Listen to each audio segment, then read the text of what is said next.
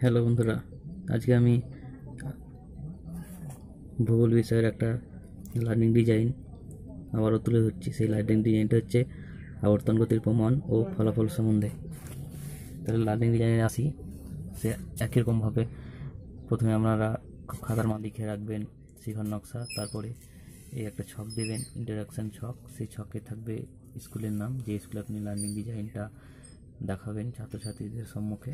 তারপরে ডান দিকে সবথেকে মাথায় সাবজেক্ট এবং ভূগোল বিষয়ের উপর, তারপর লার্নিং ইউনিট পৃথিবীর গতিসমূহ, এবং শেষে আমি উপএকক যেটা দেখিয়েছি সাব ইউনিট এবং টুডেজ লেসন বা আজকের পাঠ। আজকে আমি বন্ধুরা এই স্ট্রাকচারটা পুরোটা ইংলিশে দেখিয়েছি, কেননা অনেক সময় ছাত্রছাত্রীদের প্রয়োজন হয় যে বাংলা স্ট্রাকচারের বদলে ইংরেজিতে যদি করা হয় তাহলে অনেকটা বেটার হয়। তার জন্য যারা বাংলায় করতে চায় তাদের জন্য বাংলা, এবং যারা ইংলিশে করতে চায় তাদের জন্য এই নতুন স্ট্রাকচারটা আমি তুলে ধরছি। তাহলে আসুন ভিউয়ার্স, দেখুন একের পর এক আমি কীভাবে আপনাদেরকে দেখাচ্ছি। প্রথমে এইভাবে ইন্ট্রোডাকশন পেজটা করবেন, তারপরে আসুন লার্নিং গোলস বা শিখনের উদ্দেশ্য বা লক্ষ্য। তারপরে আসুন এই যে লার্নিং গোলসগুলোকে আমরা কতগুলি ভাগে ভাগ করি সেগুলো পরপর আমি আপনাদের সামনে তুলে ধরছি। এভাবে আসুন, প্রথমে লার্নিং গোলসগুলো করতে গেলে প্রথমে করতে হবে রিমেম্বারিং বা স্মরণমূলক, তারপর আন্ডারস্ট্যান্ডিং, অ্যাপ্লাইং, অ্যানালাইজিং। এগুলো দেখুন সুন্দরভাবে প্রশ্ন উত্তর করা আছে। প্রথমে আপনি দেখবেন এখানে দেওয়া আছে 1 নম্বর রিমেম্বারিংয়ে, যে পৃথিবীর আবর্তন গতির সপক্ষে বিভিন্ন প্রমাণ দিতে পারবে ছাত্রছাত্রীরা। তারপর 2 নম্বর আবর্তন গতির ফলে আন্ডারস্ট্যান্ডিং। এই আন্ডারস্ট্যান্ডিংয়ের পক্ষে কতগুলি প্রশ্ন হবে, সেগুলো কিভাবে হবে একটু দেখে নিন। দেখুন এখানে দেওয়া আছে ভালো করে যে ফুকোর পরীক্ষা এবং উচ্চ স্থানে থেকে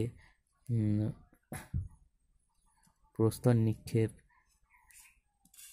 এর মাধ্যমে শিক্ষার্থীরা বলতে পারবে যে পৃথিবীর পশ্চিম থেকে পূর্ব দিকে আবর্তন করছে। 2 নম্বর হচ্ছে ফেরেলের সূত্র ও কোরিওলিস বল সম্বন্ধে শিক্ষার্থীদের ধারণা জন্মাবে। এভাবে অ্যানালাইজিং হবে। দেখুন এই অ্যানালাইজিং হলো, তারপরেই চলছে লার্নিং গোলস, আরও চলছে। এরপরে আসছে এভ্যালুয়েশন বা মূল্যায়ন স্তর, যাকে আমরা বলছি মূল্যায়ন স্তর। দেখে নিন, আবারও দেখে নিন, এই মূল্যায়ন স্তর আসছে। এরপরে পরে আসবে, দেখুন ভালো করে ইংরেজিটা পড়ুন, অ্যানালাইজ লার্নার্স অ্যান্ড কনটেক্সট। এবার একে আমরা কতগুলি ভাগে ভাগ করেছি দেখে নিন ভালো করে। আগে যে বাংলায় করেছি ঠিক সেইটাই, একটু এখানে একটু পরিবর্তন আছে, সেই পরিবর্তন আদৌ কিছু না। সেটা যদি আপনি করেন সেটা করলেও হবে, না করলেও হবে। দেখুন এখানে যেটা আমি আমার আগেকার লার্নিং ডিজাইনগুলো করা আছে, যে আজকের শিক্ষকের আচরণ, অ্যাকচুয়ালি এটা শিক্ষকের আচরণ, এটা হচ্ছে ছাত্রদের আচরণ। এবার এই যে একটা নতুন কলাম দেখতে পাচ্ছেন, এটা যদি আপনারা করেন সেটাও ভালো, না করলেও হবে।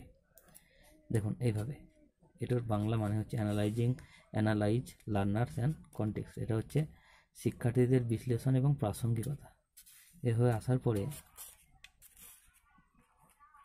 দেখো এবার এরপর আছে কি develop and select learning materials, অর্থাৎ শিক্ষা সহায়ক উপকরণ নির্বাচন এবং প্রস্তুত করুন। একে আমরা ঠিক আগের মতোই 2টি ভাগে ভাগ করেছি। একটা হচ্ছে পাঠ্যপুস্তক সহায়ক উপকরণ বা টেক্সট বুক অ্যান্ড রেফারেন্স, এবং 2 নম্বর হচ্ছে শিখন সহায়ক উপকরণ বা টিচিং লার্নিং মেটেরিয়ালস। এবার আমরা এই টেক্সট বুক অ্যান্ড রেফারেন্সটাকে আমরা নিজেদের মতো করে ভাগ করেছি। সেটা হচ্ছে ভূগোল ও পরিবেশ ছায়া প্রকাশনী।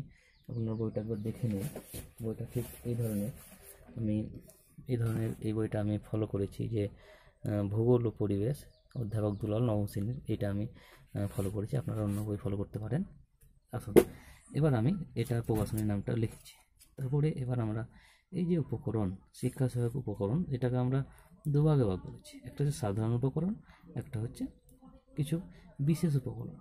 এই সাধারণ উপকরণের মধ্যে আপনারা তো জানেন একই জিনিস বারবার লিখতে হচ্ছে, যে চক, ডাস্টার, ব্ল্যাকবোর্ড, নির্দেশক দ্বন্দ্ব। এবং কিছু বিশেষ উপকরণ বা স্পেশাল উপকরণের মধ্যে রঙিন চক, তারপরে হচ্ছে এবার আমি যে টিএলএমটা দেখাবেন, অ্যাকচুয়ালি সেই টিএলএমটার কথা এখানে এটা বলা হয়েছে যে এখানে আমি যখন যেহেতু করেছি আবর্তন গতি, সেই জন্য এখানে কি করা আছে যে পৃথিবীর আবর্তনের বিভিন্ন প্রমাণের একাধিক চিত্র এখানে আমি দেখিয়েছি। তারপরে আসুন, এরপরে আসছে দেখুন লার্নিং স্ট্রাকচার অর্থাৎ শিখন কৌশল। দেখুন এখানে শিখন কৌশলকে আমরা আবার সেই দুটো ভাগে ভাগ করেছি আগের মতোই। আগে যেটাকে বাংলায় বলেছিলাম শিখন ক্ষেত্র, ব্রিফ কন্টেন্ট এবং প্রাসঙ্গিক কৌশল রিলেটেড স্ট্র্যাটেজিস অর্থাৎ প্রাসঙ্গিক কৌশল। এবার আপনাদেরকে আমি আবারও বলি, এই যে এই জিনিসটা দেখতে পাচ্ছেন এই ব্রিফ কন্টেন্টে অর্থাৎ শিখন ক্ষেত্রেও এখানে আমি কিন্তু আবর্তন গতি, তারপরে আবর্তন গতির প্রমাণ, ফলাফল এগুলো পরপর আমি লিখেছি। এক্ষেত্রে আপনাদের কি সুবিধা হবে, আপনাদের এটাই সুবিধা হবে যে আপনারা যদি মনে করেন তাহলে কিন্তু একটা ভালোভাবে এই জিনিসটা দেখে নিতে পারেন, বিষয়ের উপর একটা জ্ঞান বাড়তে পারে। কিন্তু আপনারা এটা লেখার সময় এই যে ব্রিফ কন্টেন্টে লিখবেন আবর্তন গতি কাকে বলে এবং আবর্তন গতির বিভিন্ন প্রমাণ সম্বন্ধে এখানে আলোচনা করা হবে, এটা লিখবেন। এত কিছু লেখার দরকার নেই, তবুও আমি দিলাম।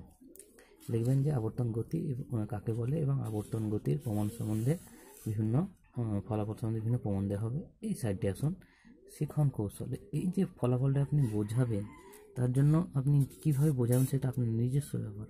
তবুও একটু বলে দেয় যে আমি এখানে লিখেছি যে এই কথাটা লিখতে পারেন, আলোচনা পদ্ধতির মাধ্যমে আবর্তন বা আহ্নিক গতির বিভিন্ন প্রমাণ ও তার একটি পরিষ্কার ফলাফল সম্বন্ধে একটি পরিষ্কার চিত্র শিক্ষার্থীদের সামনে তুলে ধরা হবে। দেখুন এখানে আবর্তন গতির প্রমাণ ও এর সম্বন্ধে ফুকোর পরীক্ষা, বিজ্ঞানী ফুকোর যে পরীক্ষাটা একটা উচ্চ স্থান থেকে একটা পাথরের টুকরো নিচে ঝোলালে তারপর যে প্রমাণটা ওইটা আমি বুঝিয়েছি। তারপর ছাত্রছাত্রীদেরকে আবর্তন গতির ফলাফল সম্পর্কে ভালোভাবে বুঝিয়ে দেওয়া হয়েছে। ঠিক আছে, এটা হচ্ছে আমার নিজস্ব কৌশল। আপনাদের কী কৌশল হবে সেটা আপনারা অবলম্বন করতে পারেন। হ্যাঁ, ভালো করে দেখে নিন, আবার স্ট্রাকচারটা একসঙ্গে দেখে নিন। এই হচ্ছে শিখন কৌশল। এই শিখন কৌশলটা সাধারণত 2 পাতার মধ্যে কমপ্লিট করবেন। দেখুন আমার এখানে বলতে 1 পাতার মধ্যে কমপ্লিট হয়ে গেছে। এটা এবার আমি আরেকটা দেখাই।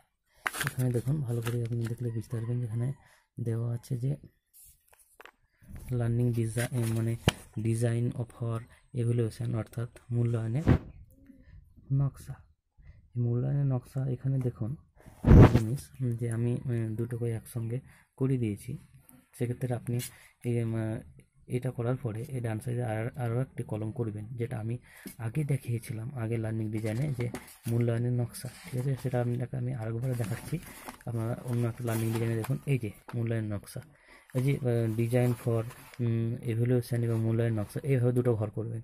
এক সাইডে যে কোশ্চেনগুলো আমার ডিলেট করা আছে সেই কোশ্চেনগুলো দেবেন, আর অন্য সাইডে একটা বড় কোশ্চেন, সেখানে লিখবেন কর্মসমাপ্তিকালীন মূল্যায়ন, সেই সাইডটাতে একটা বড় কোশ্চেন দেবেন। ডিজাইন ফর এভ্যালুয়েশনের মধ্যে একটা হচ্ছে গঠনমূলক, একটা হচ্ছে কর্মসমাপ্তিকালীন মূল্যায়ন। এবার সবথেকে লাস্টে যেটা হবে সেটা হচ্ছে দেখুন, এটা হচ্ছে ডিজাইন, দেখুন এই যে সব দেখছে ডায়াগনোসিস,